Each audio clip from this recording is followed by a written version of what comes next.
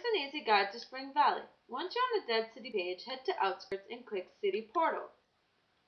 Then, Spring Valley. Once arriving, you will notice you have a stamina bar and also a bunch of icons of houses. In order to enter one of the houses where the humans are to drain blood, you need to have stamina in your stamina bar.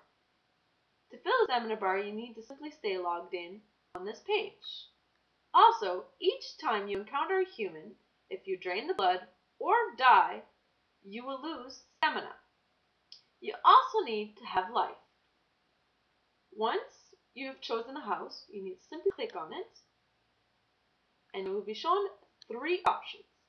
The three options are rush in quickly, walk in, or sneak in.